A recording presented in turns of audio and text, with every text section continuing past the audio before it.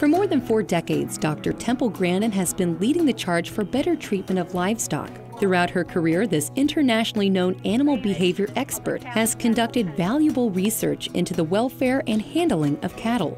I was originally from a non-agriculture background, and I was just so lucky to visit my aunt's ranch in Arizona when I was 15, and that's how I got introduced to the beef industry.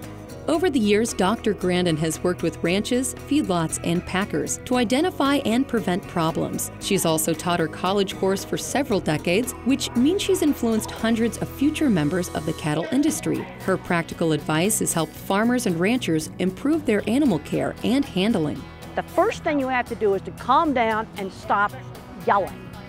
Yelling as intent, and cattle know you're mad at them, and it's going to get them all fearful and stirred up. Good handling matters. Preventing bruises, because bruised meat has to be removed and cannot be used for food, but good handling matters. But as I got to working with her, she would show me and teach me things in a common sense way that my grandfather tried to teach me, and she had a different way of presenting it. And I think she's done that for the industry too. Science and common sense. The thing that I love about Dr. Grandin, she's not afraid to talk to the public, and she's not afraid to be honest. And that's one thing about her that I really admire. So I think she's just been a great conduit for change in the industry, and that passion just shows through in everything she does.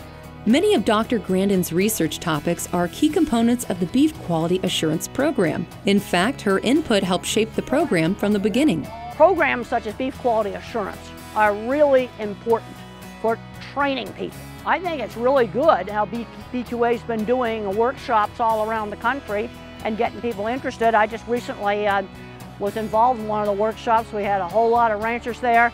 I was really happy to see some young ranchers in the audience and getting people to learn how to do things the right way. It really goes without saying, Dr. Grandin has changed the way that people think about beef cattle production, especially when it comes to cattle handling. From a BQA perspective, she's been doing BQA before BQA was even a program. Dr. Grandin's passion for animal welfare is easy to see, and her efforts have made a major difference in how the beef industry handles cattle.